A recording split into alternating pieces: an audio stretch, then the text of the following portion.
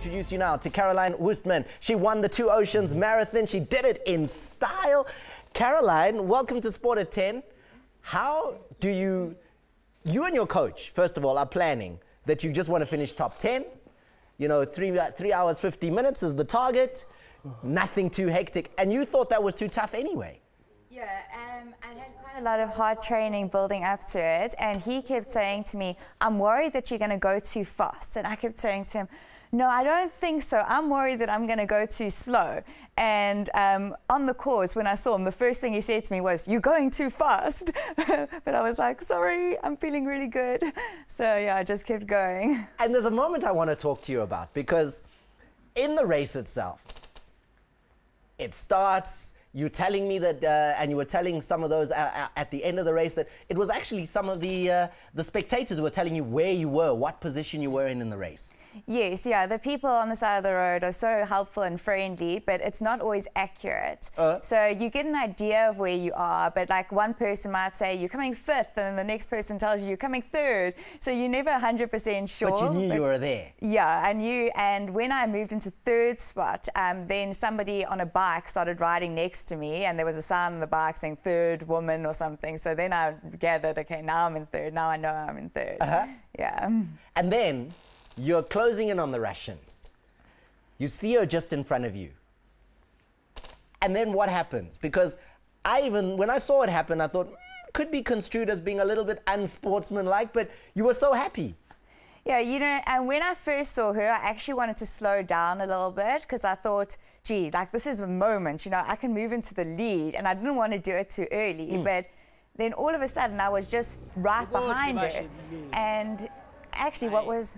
There she is. Yeah. And look at you. That's you. Can we just go back there for a second? Because those of us who are not quick didn't see that. But let's have a look and see exactly what happens there with Caroline going past. Because the Russian is in the lead, and then Caroline comes with the hands waving. Or look, you got your tongue out. You're like, I'm gone here. Bye-bye. Yeah, what actually happened was I was coming up behind her, and with the camera crew and everything there, it was taking up quite a lot of the road. So I started shouting before I got there. I was like, coming through, but nobody was moving out the way, because I think nobody noticed that I was approaching. So yeah, so eventually when I got their attention to like let me through, I was like, hello, I'm here. So yeah. Oh, is that your excuse? You blame it on the SABC camera tracks. However, she never saw you again. You were gone. Yeah, you know, I actually put like in quite a surge there just to make sure, because I thought, you know, this is my moment. Now I'm moving into 1st place in 2 Oceans. I don't want her to think that she can chase me. So I just decided to go past her as fast as I possibly could, and hopefully then she would think, you know, I can continue with that right to the end and not try and chase me. Now, everyone who looks at that thinks Caroline Wostmann is a professional runner. That's what she must be doing. She wins 2 Oceans. There's no way she's not a professional. That's not your real job. Running is not your real job. No, I'm a lecturer at WITS. So my real job is lecturing, and then running is my thing for fun, but it has taken up a lot more time than what a fun runner would take. But you're not professional. How do you beat professionals? Are you just that talented? No, you know, I train definitely the same amount as what they do. I just go to work afterwards, maybe, instead of spending more time on recovery, and that can get a little bit tricky at times because the recovery is very important. But I definitely am training the same amount of hours as what they're training, I'm sure. And you're a chartered accountant. Yes. So I was looking at some of the numbers. I mean, the bank account's probably looking a little bit healthier now. Comrades last year came in as the first South African. 2 Oceans now. Yes, definitely. Yeah. Looking healthy? Yeah, it is. Yeah, you know what? I think that because I really enjoy the running so much, I decided that I am going to take some sacrifices in my career so that I have more time to run. Obviously, being a lecturer is not nearly as stressful a job as being out in the corporate world. So definitely, like, these sort of financial gains I've had have helped a lot.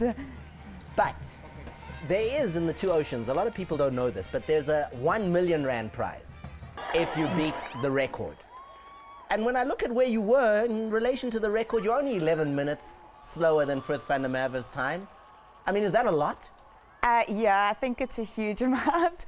I don't even know how I managed to run the time that I ran. Like to 3 run. hours 41. Yeah, I didn't think that I had that kind of a time in me over that distance. I really didn't think so. I think that that Frith's time though it equates to about 3:45 per kilometer, and I ran 3:57 per kilometer. And if you work that out per kilometer, it's actually quite a big difference. So she was flying. She was flying, yeah, from start to finish. And are you saying you flying. can't fly that fast?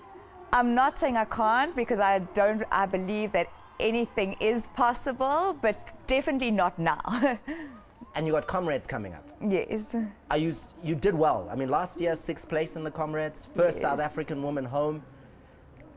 Can you do both? Can you do a Comrades and do well, and also do a Two Oceans and do well? You know, they say that if you race Two Oceans, the recovery time is just too long. And if you look at the international marathoners, I mean, they only race 2 marathons a year.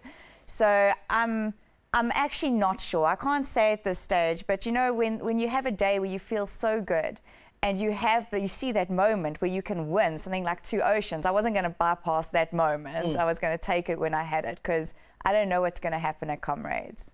Can you explain why you won? Because no one expected you. Your training said, this is not what you're there for. The preparation in your mind is, I'm just here to finish maybe in the top 10.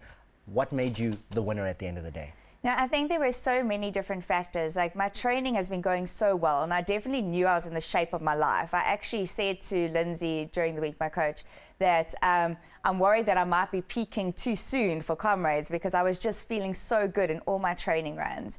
So that was one factor.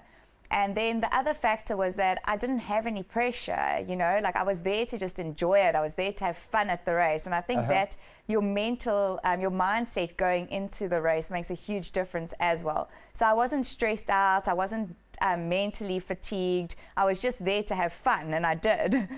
How are you feeling though? 56 kilometers later, I saw the walk was a little bit slower than I'm sure you normally walk. No, I think I'm walking slowly because this is way past my bedtime.